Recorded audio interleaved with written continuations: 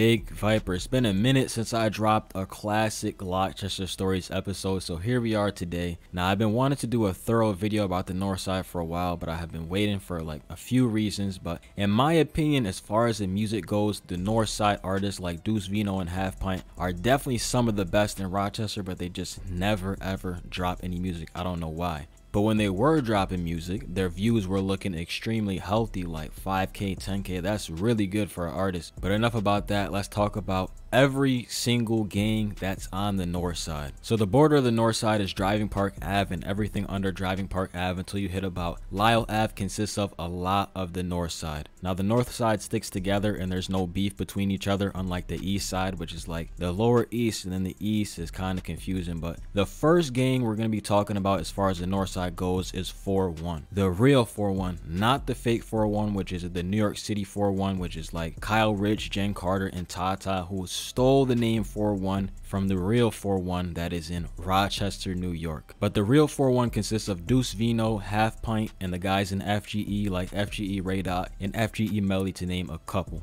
4-1's territory is Edgerton Park and Tacoma Park. And as far as the music goes, Dvino and Half Pint were carrying the music at one point, like I said at the beginning, and both of them have videos with over 10,000 views. Next up, we got 400, who is very close with 4-1 and mainly consists of Deuce, a fallen member named Dottie, and a lot of other street dudes who we will not be talking about because they're actively putting in pain and they're incognito. 400's territory is around Sante Park, which is also very close to the other parks that I already mentioned. Now, Deuce was released for a gun charge a few months ago and has been grinding with the music and staying out the way. And he recently dropped a song called Dottie World. Now, speaking of Dottie, before Dottie passed away, he caught a op lacking in the middle of the mall and made him apologize on camera.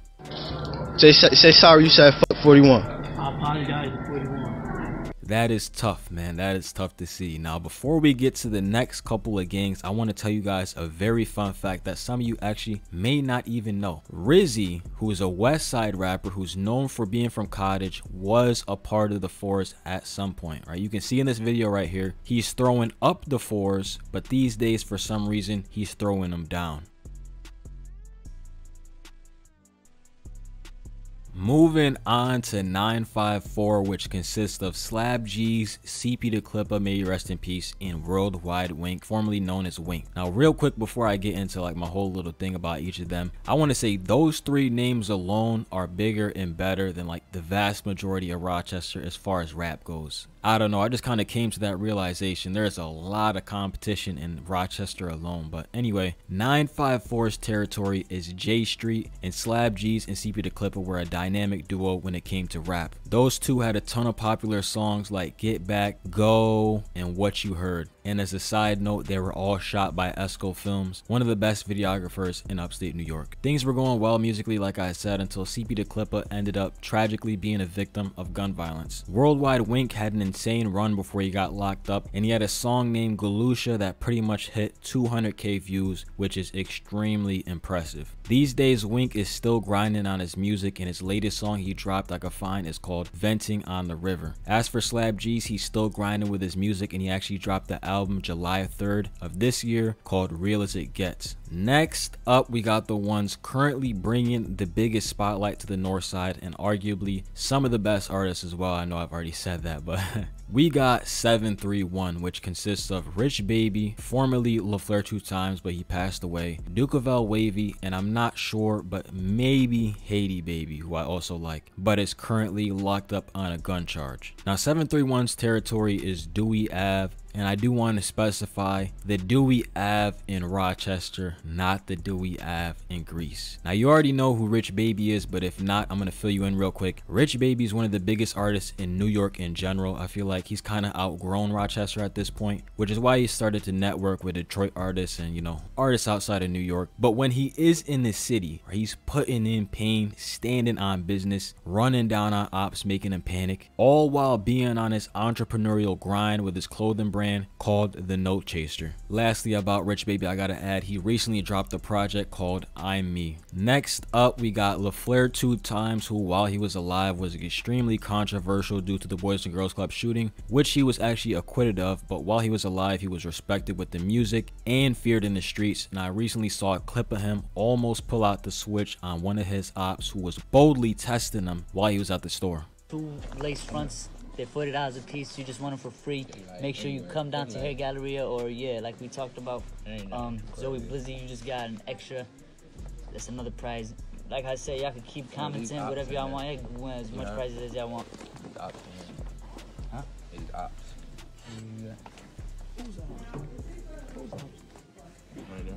I got you, bro. Nah, yeah, people. Nah, his people. That's what I'm saying. Sure.